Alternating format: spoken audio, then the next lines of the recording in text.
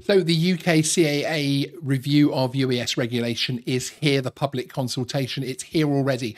And this video is going to be explaining specifically how that will impact sub 250 gram drones, as I know there's a large part of our audience who are focused on those drones these days. Now, I would recommend that you watch our top 10 things to know, and possibly even the 5 things I hate about the consultation videos as well, because it will give you a more rounded perspective. But these are the items which specifically impact on the sub 250 gram drones that we love so much. As a sub 250 gram drone flyer, you will no longer be able to just have an operator ID. The proposal is that you will need a flyer ID as well.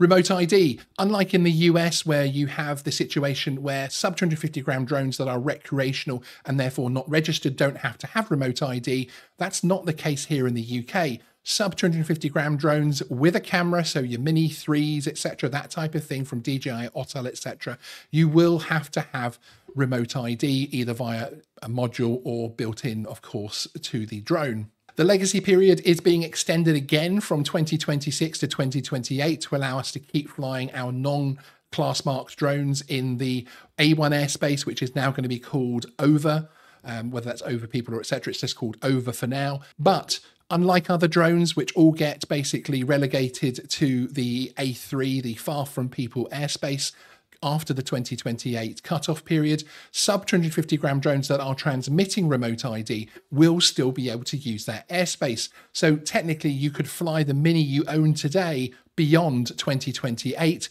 especially DJI ones, which of course have remote ID baked in already. A couple of other important points, which aren't just for the sub 250, but just in case you don't get round to watching the other videos that I've released on this, is that we are going to have geofencing and geo-awareness built in somehow within the drones, whether that's via the app with the manufacturer, which is the probable way, but we'll have to wait and see how that actually works and how it is effectively enforced, of course. The consultation is open until the 10th of January. There is a link in the description for you to head over there and give your answers. If you're just interested in the sub 250 gram side of things, just answer the questions as you want to. Stick NA or I have no opinion or whatever it might be in the questions that you don't understand or just aren't interested in answering. It's important, even if you go in and answer the ones for the sub 250, that you do that. And in terms of when this is all supposed to be happening, it is from 2026 that these new proposals, once they've gone to government for approval and the government then work them through in terms of legislation and regulation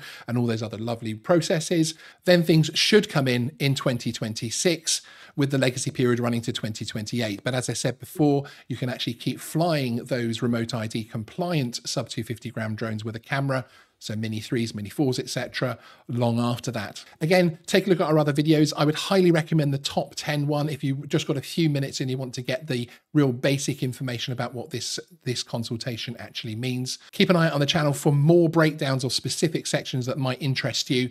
Sean out.